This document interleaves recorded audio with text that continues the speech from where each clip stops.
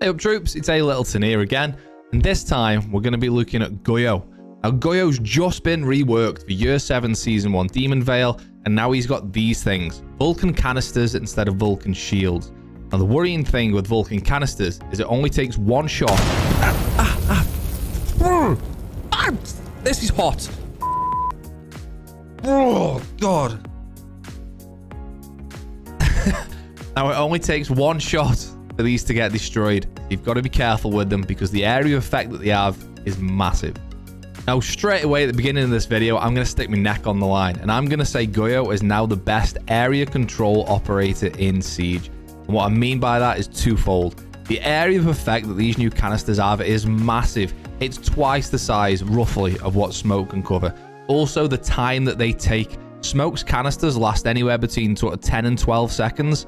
Goyo's new Volcan canisters last 20 seconds, almost double the time. They are incredibly good. Now, with how good that utility is, it does come with some risk. Smoke and Tachanka, the other area control operators, can use their utility from behind a shield. They can quick peek around doors and windows and stay in relative safety. Whereas with Goyo and the new Volcan canisters, the main way they're going to be detonated is being shot. That means occasionally you're going to have to put your face in the line of sight of an attacker, which is a bit risky, of course. However, there are ways, and we'll go through them in this video, where you can put the canisters in certain locations around the map, which will generally keep you safe and still do a decent job. So just for a change, we're going to keep the format exactly the same. I'm going to start with the loadout, go through the basics of the utility, and then get into some tips and tricks on how to use it, and through some examples on ranked maps of where it's going to come in useful. Now, just a quick one. I was looking through the YouTube analytics the other day, and apparently 75% roughly of the people that watch these videos don't subscribe to me. Do me a favor. If you're one of the 75%, hit the subscribe button. It doesn't cost you anything. It makes my day. And if you don't like the next video, you can just unsubscribe. Well, I'll try my best so you do. Anyway, if you do, thanks very much. As always, that's probably enough of me waffling on. Get stuck into it. So let's start as we always do then with the loadout. And just before I click on loadout, I mean, if you've got this skin, look at the drip, the blazer, the Hawaiian shirt, the cowboy hat, absolutely unreal. There's no way he isn't winning a round. Anyway, so the weapons that Goyo can use are the Vector, which is the same as Mirror's gun, and also the TCSG, which is the same as what Cade can have. Now, personally, I run the Vector, and there's a stat that I saw recently about the Vector, which I was quite surprised at. I knew it was a high fire rate gun, but it's 1,200 fire rate. The SMG-11, which is considered to be like a crazy high fire rate, is only 1,270. So it's only 70 fire rate less than the SMG-11. It does a lot less damage than the SMG-11. The SMG-11 does 35, but it's still 23 damage with that fire rate is incredible. I don't think the recoil is particularly bad. As usual with most things in this game, I run a vert and a flash. With now us being able to use the one-time sights on all guns, I've actually started using the red dot a little bit more, red dot C. If I wouldn't use red dot C, I'd probably use reflex B, which I've really been enjoying. But obviously the sights are completely up to you. But yeah, I go flash-eyed vert grip on the Vector. The TCSG is not completely useless. It's actually a really solid gun. It's essentially a DMR. It's a semi-automatic shotgun that fires slugs, basically. It's essentially a DMR. It's got good destruction on soft walls. It's a decent option to use. Personally, I really like the Vector. You haven't got much of a choice in the pistol front, just the PT29, and you've got prox alarms or C4. I take C4 pretty much every time. There is the odd site maybe where we need a prox alarm or two if we don't need the C4, but the C4s are just the best secondary that an operator can have on defense, really, isn't it? So I generally run the C4. So for me, with Goyo, Vector, flash, and vert grip, PT29, and the C4. So let's go over Goyo's new utility, the Volcan Canister, which has taken the place of the Volcan Shield. So if I just pop this on the floor here, you'll see that it looks pretty similar to the old canister that was on the back of the Volcan Shield. However, it's now standalone. These can be placed on floors, walls, and barricades. It doesn't matter whether the floor or wall is hard or soft, they can still be placed down. They're detonated much like the old Volcan Shield, just with one bullet and it'll set it off. However, they work completely differently. I'm going to need to stand back here. The reason I'm using this area in Oregon here is because it's a really good area of the map to show the sort of area of effect of things, because it's quite a wide open space. So if I stand back and pop this shield, you'll see from here just the sheer space that this now covers. So you can see that whole area is now covered in fire. I mean, that is a massive area. That is a far bigger area than smoke or Tachanka covers with his Shimiko launcher. And you'll probably notice while we're still watching this, I haven't looped this video, this utility now covers an area for 20 seconds. It's insane. There we go. I think this now is the best area denial utility in Siege. However, it comes with its risks. As I've explained at the beginning, you need to be in a safe place to detonate the Volcan canister, because it's not like Smoke, who can be hiding behind a shield here and, you know, throw a smoke over the top of his shield, or Tachanka can fire a Shamika from his Shamika launcher, a fire bomb, or whatever you call it, a Molotov, over the top of the shield. Goyo is going to have to actually peek to destroy and get a shot on the Volcan canister. So it comes with its risks, but in terms of its effect, I'll just set that off one more time so you can see.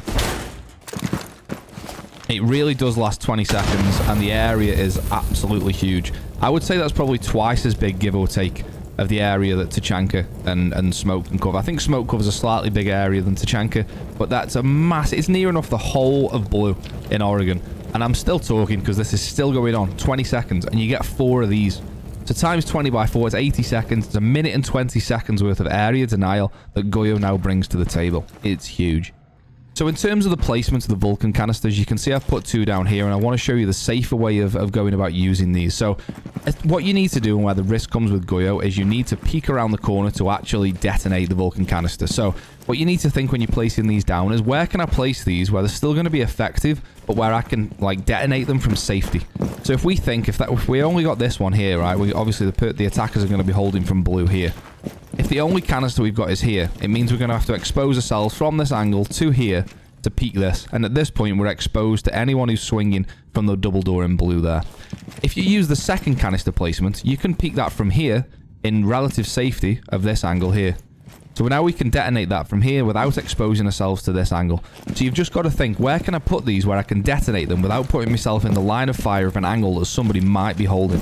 We know full well that the attackers are going to be coming in through Blue here. Let me just get this barricade quickly. We know full well the attackers are going to be coming in here and holding this sort of angle. Obviously, it's going to be tough because there's a line here normally. But the attackers are going to be here or here as they push around. So you want to be in a place where you can set this Volcan canister off with relative ease and relative safety.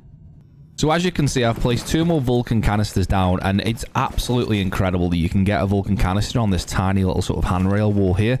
But using that same theory that I've just told you about being able to set the canisters off, if we're trying to defend pillar stairs here or tower stairs, and you know there's an attacker who's going to be holding this angle here every time, this Volcan shield here is now far more safe to detonate on the stairs, because you don't have to expose yourself to this angle. You can just hold from here, which, you know, you can hold a pixel onto that there, as opposed to putting it on the left-hand side, where the only way you can set that off is by holding it here, and by that point, you're smoked from the guy who's holding you on the stairs. So this is another good example of where you can set that off there without having to expose yourself to the angle, and using this one here. But, I mean, the fact that you can put these on the lower part of the stairs here is mad. Like, you can even get one right on the bottom, so you can make it even safer. I mean, if you look at this as well, look how much higher up the stairs this is going to go than you think it is as well. Like, it's nearly halfway up the stairs there. I'm so close to those flames. It's nearly halfway up the stairs there. So yeah, back to the point. Make sure you put the Volcan canisters in a place where you can detonate them from safety without exposing yourself to the angle that the attackers are holding. So the big thing to talk about with these new canisters is the damage that they do, and how much damage they do per tick. Now, if I set one of these off, I have to be careful here, because when I go in these custom games to do these tests, my operators only have 35 health, as you can see in the bottom, but I'll stand in the flames for 1 tick, and you'll see that they actually do 12 damage per tick. So if I just nip in and nip back out, you can see that I've gone from 35 to 23. And again, I've gone from 23 down to 11. And if I go one more time, because it does 12 a tick, I'm a goner. So 12 damage per tick for every tick that the attackers are in the fire for. So that's the basics of the new Volcan canister boxed off. We're now going to go through a few ways you can use them to your advantage, and the first thing I want to talk about is on barricades. There's actually 2 ways to use the Volcan canisters on barricades. The first one that I'm going to show you is halfway up the barricade like this. Now, the reason you're going to put this here is when an attacker comes around to this side, the canister is now here. When they punch the window twice and they don't break the canister, if they break the canister on the back, it will break. But when they break the part of the barricade where the canister is, the fire, because it's halfway up the barricade, the fire is actually going to spill outside into an effect around the window. So when they hit this for a 3rd time, the fire is going to start burning on the outside as well. I'm going to have to move pretty sharpish here. Just got away. So you can see that the fire then burns around the outside as well. That's when the Volcan canister is halfway up the barricade. It's on the outside and the inside. Now, the second way of using the Volcan canister on the barricade is quite sneaky. We're going to go ahead and place the canister on the bottom of the barricade. Now, at first, it doesn't look like it's going to go on the very bottom, but it will slide down into place, like so. When an attacker is on the other side of this barricade, they're not going to see this canister because it's below the window level. However, when they hit the barricade, let's just get rid of it twice, like so. There's two things that are going to happen now. An attacker's either going to hit the barricade for the third time, and the fire, because it's below the window line, will remain on the inside of the building. Because it's lower down, no fire will spill outside like it did previously. Instead, what's going to happen is all the fire will go off on the inside, but one of two things is going to happen to the attacker here. They're either going to hit the barricade 3 times before they jump in, or, like I do all the time, they're going to hit the barricade twice, and as you know, once you've hit a barricade twice, you can then vault through the window. However, when I vault through the window here, the Volcan canister on the other side is going to go off. Now, I've only got 11 HP here left over from showing you the other type of barricade canister. But when I jump in here, I'm going to be dead almost immediately because the canister will go off as I jump in. So where Goyo's really going to come into his own now for me is the default plant denial. So let's just use the default plant here on Oregon. This wall gets open. The default plant is behind the football table here. If you put a Volcan canister here, now you've just got to watch yourself from games window or gen window, whatever you want to call it. You can still covered from the breach, but you can, just as you know they're going to push toward default plant, you can obviously again watch the window. Let's hope you've still got attic control, but you can now destroy this Volcan canister here while still being protected from the breach, which is going to deny that default spot and a lot of the rest of that area for 20 seconds again. The default denial options that Goyo's going to bring to the team is going to be huge. So we've talked about default plant denial. We can also talk about default sort of area denial. Everybody on attack wants to push blue these days on Oregon downstairs. When playing elbow, you can really help your smoke out if times are getting tough. As we said before, don't place the canister here so they have to peek around the corner. Place it in a place where you can... Place it in a place? What? Put it in a place where you can hide behind the corner and still be able to detonate the canister whilst not exposing yourself to the attackers. Every smoke that plays elbow on Oregon, that includes me by the way, is going to thank you a million times for putting a Goyo canister here. Now, I don't know why I'm calling them Goyo canisters all of a sudden instead of Volcan canisters, but there you go, same thing. Now that whole corridor where the attackers want to push down is clear, I can carry on holding this corner and carry on holding this part of the map for a lot longer. A new mechanic of the Volcan canisters, which is incredibly strong, is when they're placed on soft walls or soft parts of the map. So I'm going to show you 2 examples here, and this one is incredibly good. So any normal soft wall, when you destroy the Volcan shield, half the fire is going to be this side, and when you go the other side of the soft wall, half the fire is that side as well. It makes a little hole in the wall, but the fire goes through both sides, which is mad strong. You just can essentially hold one side of a particular room through a soft wall whilst denying an area on the other side. This one is insanely good for Kafe. When it comes to denying the... you normally have a rotate here, so let's just put that in with a C4. When it comes to denying the default plant, if you've made a hole in the bar here like I normally do, you can destroy this, detonate that, which destroys the whole of the bar there, but also completely engulfs the default plant area in flames as well. But don't get me wrong, they could just plant here still, but that means that bar is now see-through, so you can still see if they're planting there. You can, as you want to hold that area, you can destroy that Volcan shield, and if they don't burn to death anyway, you can still see them there. Unbelievably strong spot to use that, and that's the same everywhere when it comes to soft walls or just soft furniture in the map. It'll go through the other side of it as well. Something else that you can do that I think works really well is you can set up default denial spots or area denial spots for your teammates who have impact grenades or C4. Obviously with a C4 you'd just blow it from below anyway, but if you, let's just use this area on club here, if you put a Volcan there in this fashion so it's backwards to the attackers, they can't destroy that without explosives. However, if you've got a teammate who's got impacts who's still downstairs late on in the round, obviously if you have a C4 you'd just C4 them, but let's pretend this is an impact grenade. They're low, they're below the default plant, and it's only, say, a Legion left who's got impacts.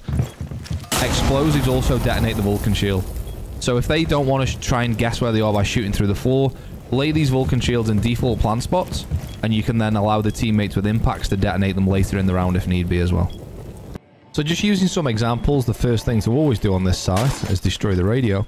Some examples of where I'm going to put my Goyo canisters when it comes to actually defending sites. We're going to use top floor in Oregon as the first example. I'm going to actually place this one here. Don't know why I didn't place down. There we go. So first one on the trophy door. Next one on the default plant. Next one's going to go top white.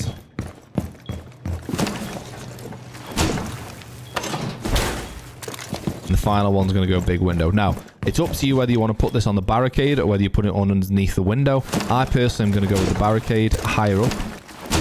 As we talked about earlier on, that means the fire goes outside the window when it's detonated, when the barricade is destroyed. The reason I put those four there then, if you got someone playing hobo who's holding trophy door, they can now detonate this without having to peek trophy door. Your guy in attic, who we've talked about already, can stop the default plant area. Obviously, just watch the window. Your guy in kids, there's no rotate. I was going to go through a rotate there. The guy in kids, who's holding white, can now destroy that here. And the big window canister is going to go off as soon as anyone destroys the barricade anyway. I think that's a really solid setup with Goyo, and you've got the three main pinch areas all covered, especially the default plant. Another place where I think reworked Goyo is absolutely unbelievable is prep on Kafe downstairs. So, let's start with just one. You can put it on the wall if you want to. I'm just going to put it here as an example. Obviously, the exact placements are up to you. We go with one there. We go one here. We go one here. You can keep the third for the default plant spot. The bomb is normally here, obviously. So you can keep the third for the default plant spot here. The area of effect will stretch far enough over to the default plant spot, which is insane. But just talking about holding prep, each one of these canisters, as we've discussed, will now deny an area for 20 seconds. So let's just say there's 60 seconds or a minute and a half left in the round. You can now deny the front of prep. You're not going to be able to come through there now. You can wait 20 seconds. And let's say the 20 seconds is over. They're coming through the next part of prep. You can deny that area. And from the safety of this side, you can then deny this area. That's now 60 seconds worth of time that they can't come through prep for. That's why I think Goyo is insanely strong these days. If you can stay alive long enough and you can actually get the canisters off and you can be patient with them, obviously don't detonate these at the start of the round because there's not much point in that. It's incredibly, incredibly good. Now, what I mentioned earlier on the Kafe aspect of things upstairs, when the Goyos work on the soft walls this time, how many people come into Kafe, come into bakery, make sure bakery's clear, destroy the default cam, sit here and throw the drone on the floor. It happens all the time. They've got somebody holding small bake, they throw the drone on the floor here because this is normally reinforced. Well, how about you don't reinforce this time, and you put a canister here, and you pop that. Oh, I can't, let me try and run through without dying. It's going to take a tick or so. Now the canister on the soft wall there, the fire extends all the way over to the bakery door. It's such a big area. He's so good. I actually think there's going to be times now where not reinforcing the wall might be more beneficial than reinforcing the wall because you can do things like this. Using that same theory that we've just used downstairs on bakery, that the fire extends through the other side of the soft wall, we're going to use top red on Kafe as an example, and this is a bit ridiculous, but it works. So, we've now got 4 Vulcans on the wall here. Bear in mind, in my testing, I've experienced no what I'll call splash damage between the canisters. So if I detonate this canister, that doesn't detonate the ones either side of it. In my testing, I don't know if that changes for anyone else, but we'll see. So now we've got the canisters here. We don't want anyone to drop top red, or we don't want anyone even coming up top red. No problem. So this wall would normally be reinforced. Obviously, you'll have to leave it soft for this time. Canister 1. No one can drop red hatch. No problem. Canister 2. There's 20 seconds. Canister 2. Canister 3. Canister 3 doesn't want to get shot. Canister 3. All 4 of those canisters will deny up to this area here, which is directly under the hatch. No one's going to drop red hatch while there's flames underneath them unless they've got a death wish. So yeah, that's another idea you can use. I don't know if that's as strong as reinforcing this wall. Maybe it is, because holding this area is a nightmare anyway. Obviously, you're going to have to watch all 3 windows. But yeah, there's 120 seconds worth of denial onto... sorry, 80. I don't know why I've just said 120 seconds. That's 2 minutes. There's a minute. Good maths, Andy. There's a minute and 20 seconds worth of denial onto top red. So again, if you can survive long enough that they're not into top red with a minute and 20 seconds left, and these 4 are still here, there's the round. Nobody's coming up top red. Obviously, they can come somewhere else, but You know, a minute and 20 seconds worth of denial there is absolutely insane in my opinion. Another big choke point on maps is piano double on Chalet. So if you go over into the sort of plants here and get it right in the corner, it's almost... see how it slides back at the last second? If you're an attacker coming around here, you can't see it there. If you come up library stairs, you know, you're certainly not looking there, and you can barely see it. Now, if you're playing on piano double, you've normally got a shield on piano, or even if you're just playing around the piano, you can start denying them entry into this area straight away. You can even put one here, which is super obvious, but they're going to have to clear that before they come up here. So there's another 20 seconds gone. If an attacker comes here, they know they have to clear this. They can't just leave that there in case you detonate it. So they're going to have to shoot that, which takes another 20 seconds. Obviously, if that's double reinforced, any teammate behind here doesn't have to worry about it. But just be aware, once that gets detonated, the fire will come into this side as well. So you could even put one there, which you know is not going to be much use, but they have to clear it, which wastes 20 seconds. So let's do that. Now they can't come through piano double. It does stretch nearly as far as default plant behind half wall, but not quite as far. So now you're here. That's 20 seconds gone. You know you can do that. Oh, hang on. Let's actually hit it. There's another 20 seconds gone. Probably put one on the balcony as well, just to be safe. But there's another 20 seconds gone. And then pushing again, there's another 20 seconds. Right, stay out. Fall back a little bit to here. Obviously, watch your double window. It's just, I can't get over that it lasts for 20 seconds. So there's a minute and 20 seconds worth of denial. Essentially, when you're playing Goyo, if you can think you can survive until there's a minute and 20 seconds left in the round, and you've got your 4 canisters placed well, you just know the attackers aren't going to be able to come through without running through flames, which I absolutely don't recommend. One thing I will mention at this point, I probably should have mentioned this earlier in the video, but it's just reminded me. The amount of canisters that you put down doesn't stack up the damage. So if you put 2 canisters down and you destroy both of them, it doesn't do 12 damage. It doesn't do 12 damage times 2 because there's 2 canisters there. You're still just classed as sort of in fire, and it does 12 damage per tick. It doesn't stack up. So I showed you guys this angle on a different video, but I'll show you again now. The other thing you could do with Goyo is use the angle on Clubhouse for garage stairs. I think it's going to be somewhere probably about here. So sort of 2/3 of the way up the stairs, nearly at the top. We've got the rotate or the head holes here, and I've made a little hole here. This would obviously be a shotgun hole ideally. Somebody can stand on the cash desk here, and if can I see it somewhere? Yeah, it's there. So if we just shoot out the bottom a bit more. Obviously with a shotgun hole it'd be a bit easier to see, but you can now deny garage stairs from inside cash. I mean, that covers the whole of the garage stairs. You could maybe even put 2 up, like as you go up the stairs to deny it a bit more. It gets a little bit down the stairs as well. I've been making this video, right, and I keep saying it, I can't get over the area of effect. It's absolutely huge. And even whilst I'm still awing over the area of effect, the time that it goes on is forever as well, at 20 seconds. But there's another example of the way you could use it, but a far longer line of sight. Now, an attacker may well Ash charge or nade that or Zof charge or Gon 60s or whatever it might be. But if they have to do that, that's a bit of utility that's gone out of their utility pool. And that's another reason the Goyo canisters are good. A nice one here on Kanal for the New Bridge area of the map. This is a classic rush point. Put it on the back of the flight cases here, and then if you're playing top green, you can make a little punch hole and when you go prone here. You can see all the way over to the... obviously, you can just hold that angle anyway and shoot there if you need to. But in a pinch, you can destroy that, and that just completely nullifies the New Bridge area for a little while. Whilst I'm here, another one on Kanal, and this goes for pretty much all stairs, which have got a sort of thing that you can look over the top of. And this falls in line with what I was saying about make sure you place your canisters where you can destroy them, but you're not liable to being peeked by the attackers. This works for top red stairs on Clubhouse and various other stairs on various other maps. This canister here means I can deny green stairs from here without an attacker being able to peek me. If an attacker's down here and they're looking at what's going on, they can't see me here.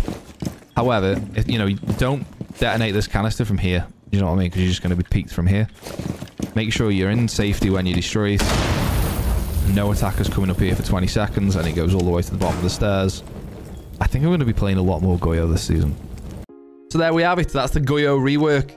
As I said at the beginning of the video, for me, probably the strongest area control operator that's in Siege at the minute. He's absolutely nuts. The area of effect is insane, it's huge, and the amount of time that it takes, 20 seconds, and he gets 4 of them, that's 80 seconds worth of area denial on those Volcan canisters. I think we're going to see a lot more Goyo played this season.